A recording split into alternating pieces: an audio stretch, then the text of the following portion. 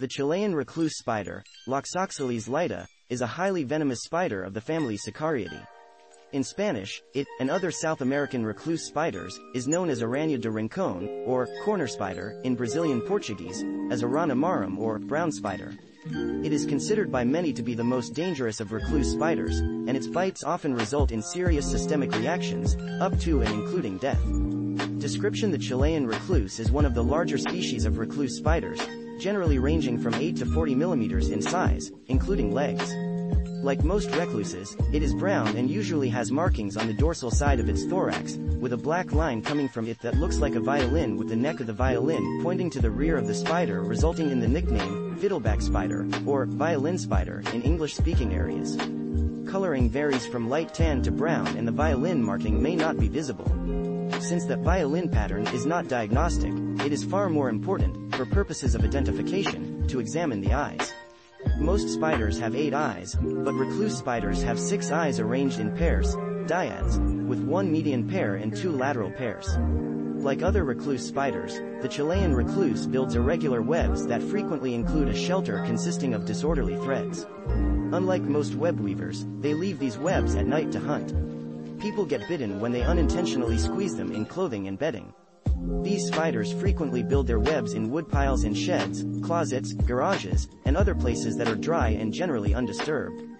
The spider is frequently found in human dwellings. The spiders can last a long time without food nor water, a characteristic that encourages their worldwide spread. Habitat: the Chilean recluse spider is native to South America. It is common in Chile, and can be found in Peru, Ecuador, Argentina, Uruguay, and south and eastern Brazil. It has been introduced into several areas outside its natural range but does not thrive in those locations. The spider is known to have established itself in the Los Angeles area. Infestations have been reported in the United States, Massachusetts, Florida, Kansas, Canada, Vancouver, British Columbia, and Australia. One colony of the spider is living in the Natural History Museum of Helsinki, where it was probably introduced through fruit shipments in the 1960s and 1970s. Local daycares, preschools and schools arrange day trips here, and parents are forewarned about the risk by required consent forms, although only 1 bite has ever been recorded. In 2021, this spider was also found in 3 different school buildings in the town of Sandviken, Sweden. Medical significance is indicated by its name. This spider is not aggressive and usually bites only when pressed against human skin, such as when putting on an article of clothing. Like all Sicariid spiders, the venom of the Chilean recluse contains the dermonecrotic agent sphingomyelinase D, which is otherwise found only in a few pathogenic bacteria. According to one study, the venom of the Chilean recluse, along with the 6-eyed sand spider Hexophthalma hani, contains an order of magnitude more of this substance than that of other Sicariid spiders such as the brown recluse. For a comparison of the toxicity of several kinds of spider bites, see the list of spiders having medically significant venom. Spectrum of disease may range from a minor bite with mild skin irritation, to severe skin necrosis, called cutaneous loxoxylism, to a less common syndrome in 10 to 15% of cases, a systemic illness called viscerocutaneous loxoxylism, because it involves inner organs. Cutaneous loxoxylism results from serious bites causing a necrotizing skin ulcer in about 50% of bites, with destruction of soft tissue, and may take months, and rarely years, to heal, leaving deep scars. The damaged tissue will become gangrenous black and eventually slough away.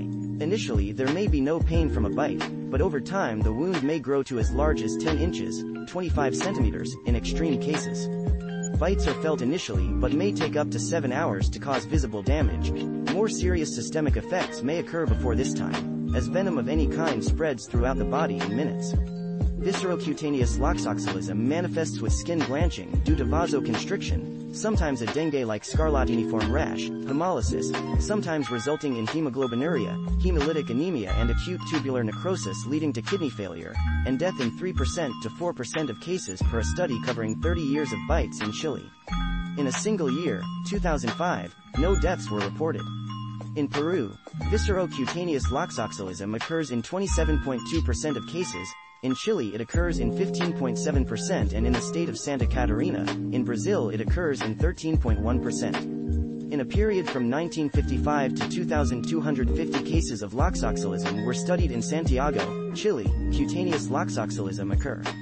Red in 81.2% of the cases, 203, while the most severe form, Viscerocutaneous loxoxylism occurred in 18.8%, 47. Of the 47 who had viscerocutaneous loxoxylism, 9 died, representing a mortality rate of 19.1%, 6 were women and 3 were men, aged 2 to 37 years, 6 occurred in the summer, 2 in the fall and 1 in the winter. Loxoxyles lyta can produce 60 micrograms of venom by electrostimulation, compared to 30 to 40 micrograms of Loxoxyles intermedia and Loxoxyles gaucho. In Peru, the mortality rate was 18% for those over 13 years old, and 50% for children under 13 years old. Treatment application of an ice pack helps as first aid, because the venom is more active at high temperatures. Applying aloe vera may soothe and help control the pain. The spider should be brought with the patient in a clear, tightly closed container for identification, if it can be captured. However, by the time the bite is noticed, any spider found nearby is not likely to be the culprit. Antidote results have been discouraging. Retrospective data are limited because they lack a definition of time to antivenom administration in its relation to outcome. In South America, dapsone has been tried at 100 mg per day for 1 week, unless there is active hemolysis or G6PD deficiency. No controlled trials have been reported. The practice is controversial, but clinical experience in Peru and several limited studies support this practice. Systemic corticosteroids are often considered, but without clinical trials to support the practice.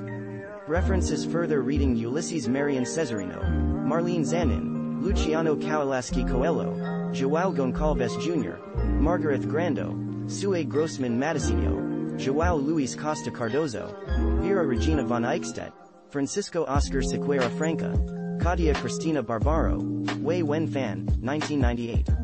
A clinical and epidemiological study of Loxoxyles spider envenoming in Santa Catarina, Brazil. Transactions of the Royal Society of Tropical Medicine and Hygiene. 92, 546-548. doi, 10.1016 per second 0035-9203-98-90909-9. PMID 9,861,376. Norman I. Platnick, 2007. The World Spider Catalog, version 8.0. American Museum of Natural History. Retrieved April 12, 2011. External links: Alejandro Palma, Loxoxylismo, Universidad de Concepción, in Spanish, contains graphic images.